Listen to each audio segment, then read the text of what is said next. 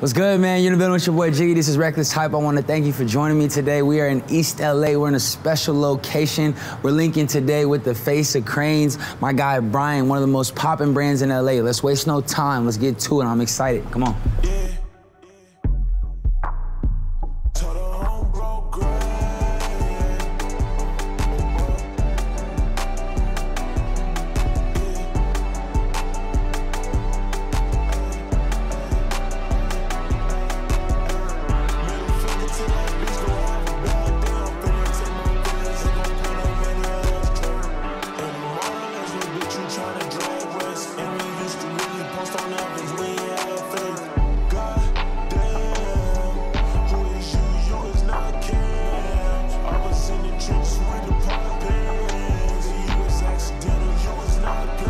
What's good, man? Welcome back to Reckless Hype. You in the building with your boy Jiggy. I want to thank you for being here. It's been a minute since I've seen you guys. Today I am joined by a very special guest, Bryan, the voice of cranes. How you doing, man? I'm pretty good, brother. How you feeling? Good, bro. Man, I haven't done an episode in, what has it been, like 4 months? So I'm just happy to be back in the lab, man, and I'm in a beautiful space. It feels like I'm home. I appreciate that, man. We're glad to have you here, bro. How you doing, though? Pretty good, man. Just, getting the store ready to open, though, in a few weeks, So just a lot of preparation, a lot of work, but I'm good, man. Good. How about yourself? Good, man. I feel like this year is, in a lot of ways, a second chance for a lot of us, in some shape or form, a chance to reassess and do things and build. So I'm good. And I appreciate that. I always ask people when I start, I always ask them how they're doing. Nobody ever asked me how the fuck I'm doing. You kind of should, man. It's rude if you don't. It's the Southern hospitality. It is. New Orleans, man. So that's what it is. It's just in me, bro. That's exactly what it is, man. Well, good, man. Like I said, I'm excited to be here today. I'm starting the Impact series, which is basically, I want to be able to tell the story behind streetwear brands and ultimately how clothing is one part of the brand, but ultimately the story, the face is what builds it and what drives it.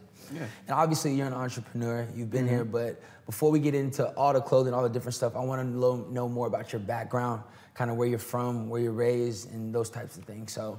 Okay, born and raised in New Orleans, 1991, March 26, bro. Born and raised there. Graduated at 19. That makes you I'm an Aries. You're an Aries. Yeah, bro, fire sign. We chill, man. Got an Aries back there. We don't. You know what it is. But yeah, right. Bro. Born and raised New Orleans, Louisiana. My mom and my dad, they're from St. Louis, Missouri. She kind of moved to New Orleans when she had me, and she went to college. Or she had me during college, actually, her sophomore year.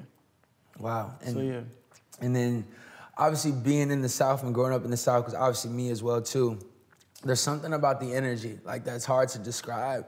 How would you describe, ultimately, your upbringing with your family and how that played a role in what you saw? Well, man, I'm one of 13 kids, bro, so it was... 13 kids? 13 kids.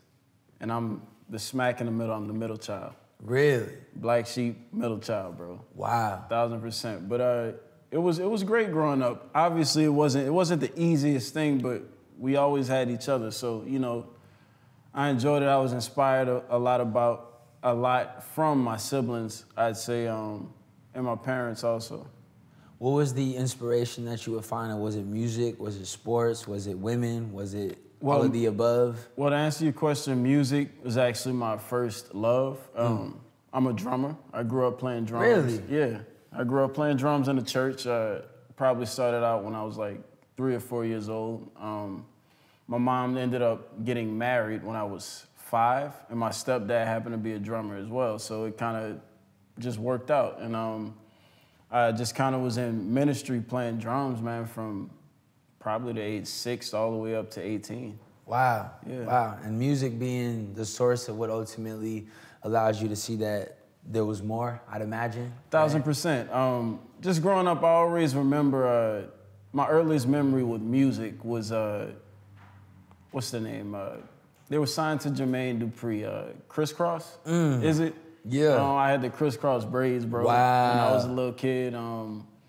I used to sing the song all the time. That's like my biggest memory from childhood, like just riding with my mom singing Crisscross and like her hyping me up to it. But playing drums, dude, like I guess just the beat and the rhythm of drums just kind of just fed my energy since I've been little, man. And like even now, like my daughter, like when she hears a song, bro, she just it's in her blood. Just starts going. It's bro. in her blood. It's in the blood, man. It has to be. Who do you listen to now these days? 2021. Who you listening to? Right now, honestly, you was playing the Blue Bucks a second ago. You know that's real LA shit right there. Blue Bucks, I'm really fucking with them, bro. Now. Like that energy, man. Like they make. Sometimes you just need that, bro. Man, they make me feel like when I'm in a house just cleaning up, bro. I feel like I have that house party energy that I had when I first came to LA in 2015, bro. Like, they just made me kind of jump, especially after being in a quarantine for so long. Man. But aside from them, something that's kind of been on repeat for me is like, still Party Next Door's album. Really? The Colors one or which one? No, his newest. The mobile. The mobile. Party Mobile, bro. Like, I fuck with that album so heavy. I don't know why, but Party's like, since I heard him in 2014, 15, like, it was like, this that nigga, bro. He really is, bro. He that nigga. He really is. He had a little hiatus for a second, and bro, for sure. Back, but when he came back, bro, I felt it was still on the same par. You know, that's fire. So you can do all kind of ranges of music. That's cool. Of course. That's cool. Now, obviously, we're in LA. I probably should have stated that before we got into this part. We're in this beautiful location. Appreciate it. Los Angeles is a far, far, far away from New Orleans, bro. It's a long ways. Super far, man. What even brought you out here? What allowed you to be able to transition into this space? Dude, opportunity, man. Being from the South, growing up, there was a lot of like barriers, racial barriers a lot of times. I grew up in an area or in a small city in town called Destrehan. Louisiana is like 30 minutes outside of New Orleans, man, but it's where the city's located right along the Mississippi River, and for like 10 to 15 miles, there's just like slave plantation after slave plantation. It's just, they still do like farmers markets. White people still get married there. Confederate flags and shit. Confederate flags and shit. So it's like, that's kind of the energy of the place I grew up, bro. So, you know, like, I was just inspired about my entire life from that experience, you know? No, definitely. I mean, like, I feel like it's hard to describe the energy of the South. It's almost like, literally the air is thicker, almost the humidity, but in actuality, racial barriers in a place like New Orleans, in a place like Florida and Georgia and Arkansas, these small towns, you don't understand the privilege of being in a place like LA until you go somewhere like that, bro. Like just really what it means to be black in those different places. 1000%. But I was having a conversation the other day with Cari, and we were talking, it was kind of a joke, it was talking about like, there's something special though about the identity of being black in a place like that though. There's something richer about it. It is, man. Because of the barriers, because of the privilege that didn't exist.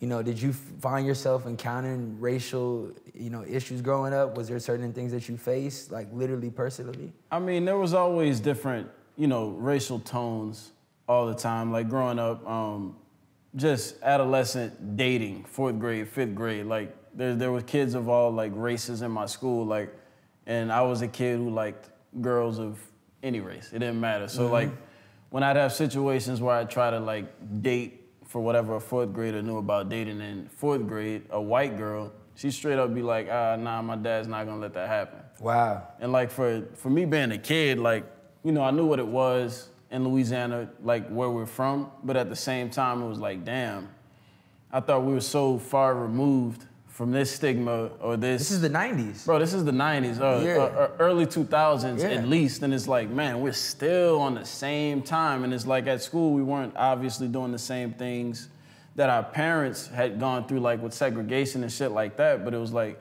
some of the same racial undertones still existed. So it was pretty wild, like navigating, bro. And I mean, it's still crazy. Let's be real. Like this last couple of months has shown us like we're not even really far removed from that shit still to this day. With the Capitol and all that crazy shit that happens, this shit still happens. That shit still happens. Okay, so obviously being in transition in terms of moving and coming out here and being out here, you've made this your home, you've built this place. We actually met at the Melrose Trading Post, which is, shout out to that place. It's a beautiful place. It's great, man. Have you been able to say that you can call this place home now? Is this somewhere that you consider to be where you're at, or is there still a little piece of you that's like, Without a doubt, this is home, man. Like, there's nothing in LA I don't like besides traffic. Wow. The weather is amazing. Like I said, you meet people. I wouldn't have met you guys. It's a fact. Had I not been here, you know? It's a fact.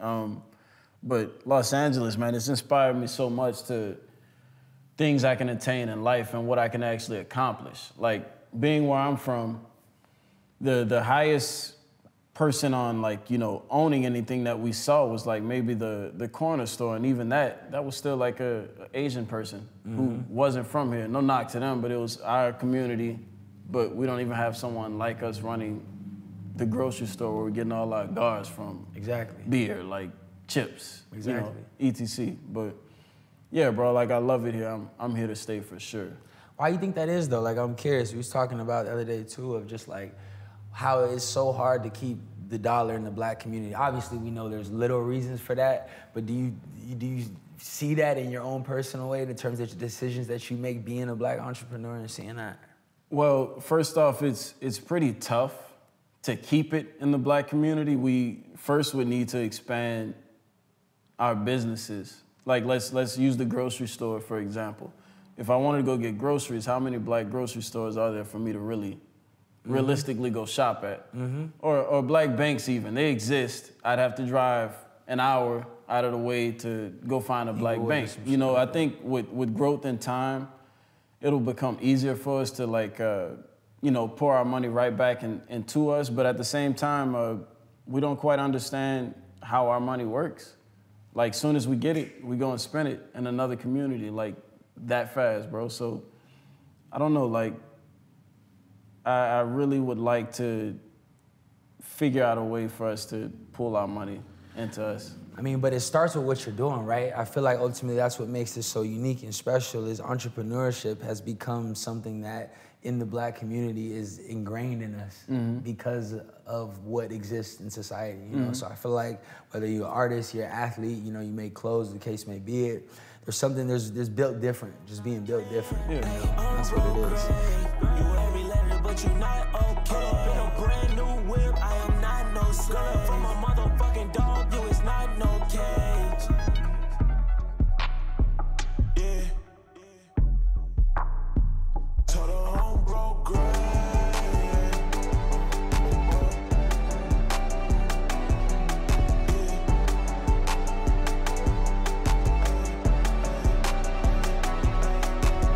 Okay, so it's time to get into the fit. Okay, you know, we did the backstory. It's time to talk about what we got on this wall, because I know people are looking at the hats, they're looking at this crew neck, it's going crazy.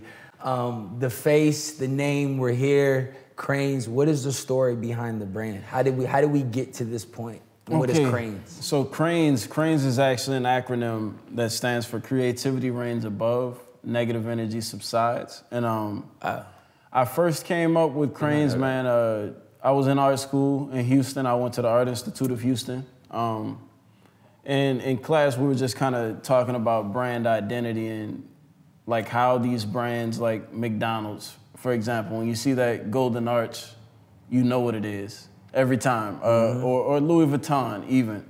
And when I started Cranes, it was first a menswear blog on Tumblr, but I always Tumblr's the shit. I'm sorry, I mean to cut you out. Tumblr is the shit, bro.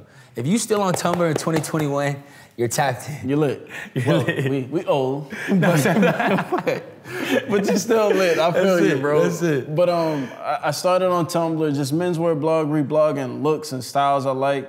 At the time, 2011, I was really inspired by this menswear blog called Street Etiquette. I don't even think it's around anymore, but it was two black guys from New York, bro. They were just like super fly, like they'd wear like suits, like casual like Docs and Clarks and just different chinos and things like that at the time, bro. And I was extremely inspired. And we were a streetwear blog, like I said. And then around 2012, I made my first T-shirt. And I've kind of been doing clothes from then, bro. And it's kind of just followed me all the way to LA. And it's evolved, bro. Like, some of these pieces, I'm looking, we just did the most recent drop, which was about what, like, I say we, like I'm I feel you know, we. about a month ago, right? It's been about a month, yeah. And it's crazy because it ties into everything that we just spent a few minutes talking about. Jimcrowisdead was the drop, right? Or just the official... Well, Jimcrowisdead is actually just a tag or a moniker I go by with the company, man. It's like McDonald's, I'm loving it. Wow, okay. In a sense. Okay. But Jim Crow is dead for cranes. Jim Crow is dead just means exactly what it sounds like. Jim Crow is dead, we not having it.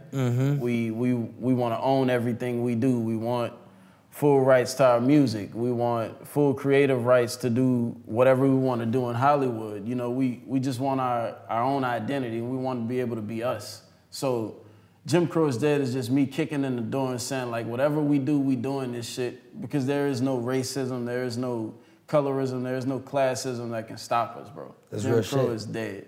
It's like a level of rebellion with that shit. 1,000%. But to answer your question from earlier, Children of Rage is actually the name of the collection. That's okay. And Children of Rage, man, it's another one's kind of self-exclamatory, man. We're tired of the Trayvon Martin situations. We're tired of the George Floyd situations. We're tired of the Breonna Taylor situations, bro. And we just not having this shit no more. Rage is the next step to our emotions. Like, it's natural. It is what it is. They like us to turn our cheek and just keep getting slapped on these cheek, take it. But nah, bro, fuck that.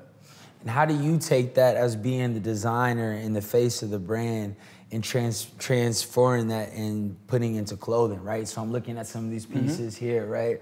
The black, right? Obviously, that might look familiar to some people to some extent of what that familiar is. The white, right? Yeah. But like, how does that, what is your process like, I guess that I'm basically saying in terms of like, how do you take those emotions, those feelings, all that real shit that you feel you've experienced, but then display that in clothing in a beautiful way?